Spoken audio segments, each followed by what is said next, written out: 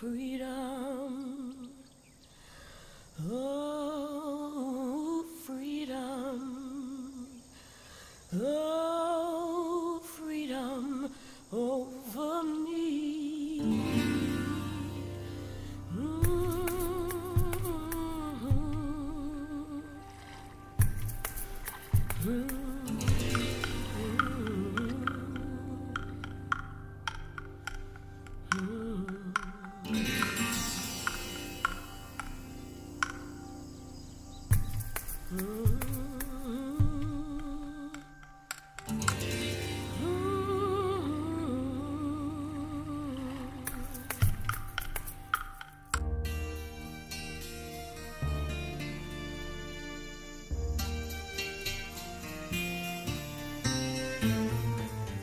Imagine spending your entire life as a slave, dreaming about freedom, but it's always out of reach. Then one day, it's yours. The end of slavery was, without a doubt, the pivotal moment in African-American history. Emancipation marked the birth of our people.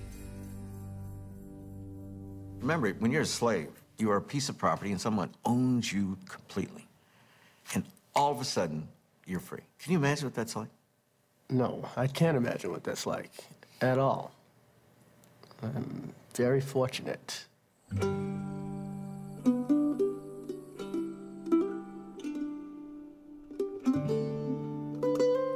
One day, somebody taps you on the shoulder and says, "Negro, you're free." What do you think that felt like?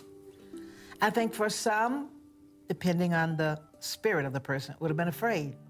I don't know where else to go. I can't imagine another life other than being here, especially if he's treated nicely. Now, if he's treated poorly, I would say that immediately he says, "I'm out of here. I hate this plantation owner. I don't care if I starve. I want my freedom."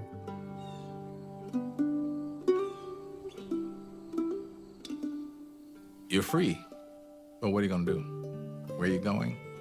And this is just a bunch that walked off and turned around and walked right back because, you know, the very first thing you realize by the time you get to the edge of the plantation is, where the heck are we going? With no money. No money.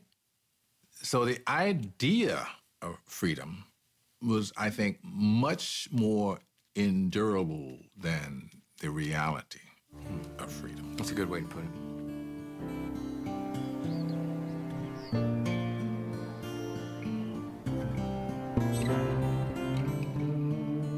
Whatever challenges freedom might entail, our ancestors didn't just sit idly by, waiting to be delivered from bondage. This monument commemorates the service of over 200,000 African Americans who risked their lives for our people's freedom. There are hundreds of memorials to the Civil War, but almost none honored the service of the black soldiers until this monument opened in Washington, D.C. just a few years ago. One of those soldiers is a relative of mine. I'm hoping that the curator, Harry Jones, can help me find his name. You know, this is the first time I've been here. It gives me goose flesh. Give me a name, and I'll find him for you. Okay, great. J.R. Clifford, who was my great-uncle. J.R. Clifford. Can you help me find them in these 209,000 names? And here he is. Oh, there he is, yeah. John Clifford. That's the man. Always a pleasure to show a descendant one of his ancestors on this wall. Thanks. It's really moving. Cold chills. J.R. Clifford was born a free man, but nearly half of the black soldiers were former slaves. Thousands of these men ran away from their masters in order to serve. Enlisting in the United States Colored Troops was their very first act as free men. These soldiers are our forgotten heroes. Did you ever hear any stories from your mother's side of the family about Julius Tingman?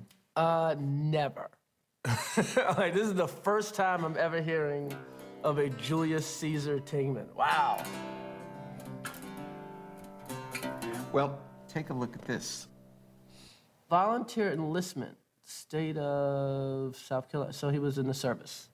Your great-great-grandfather, Julius Caesar Tingman, served in the U.S. Colored Troops during the Civil War.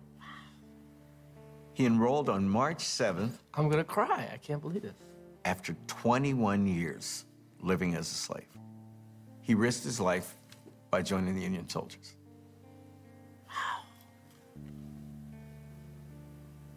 I never knew any of this. Wow, this is great.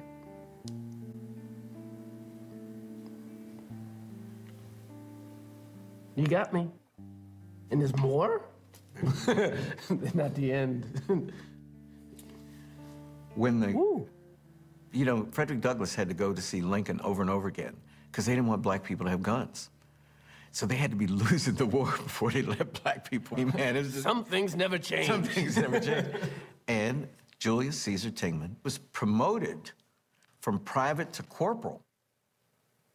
I mean, he had to be a serious soldier in just a few months after he enlisted. Or a lot of brothers got killed. It wasn't like they put the black troops in the back. But I just got here yesterday. Don't worry about it. How does it feel to know that you have an ancestor, a direct ancestor who served in the Civil War? It is, I don't know, this whole thing is mind-blowing. I mean, I knew nothing of this. Nothing. Nothing. And we'll find him here on the wall. Chris Rock was not the only person we interviewed with an ancestor who served in the United States Colored Troops. 25th Regiment, United States Colored In Infantry. alphabetical order in the regiment. And so here we There are. he is. Myers Kennelly. Don, you are descended from a Civil War veteran. Wow. Do I get anything for that? You want the pension? Yes. Well, your great-great-grandfather, Myers Kennelly, enlisted in the United States Colored Troops before the end of the Civil War. Wow. Can you imagine what it was like to be a slave all those years and then be in a uniform with a gun, fighting for the freedom of all the slaves? And still being called a nigger. And still being called nigger. Yeah, unbelievable, amazing. To want to go do that. I mean, to really believe in it. Yeah. You know, to really believe in the dream.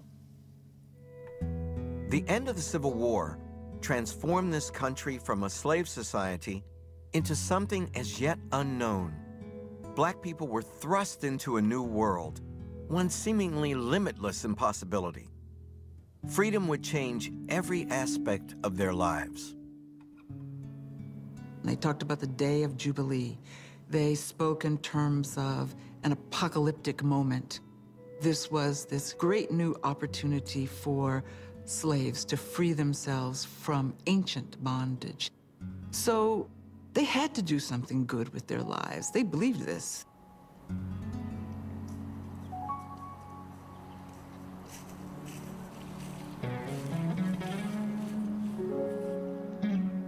My great-grandmother, Maud Scott Gates, is buried in this cemetery. She was born in 1857, and she was born a slave. Maud had a calling. She would make sure, somehow, that her family survived and thrived in the years following slavery. She was the dominant force who set our family on the road to education and the ownership of property. I admire her so much that I named my first child Maud. But I want to know much more about her, especially her experience as a former slave.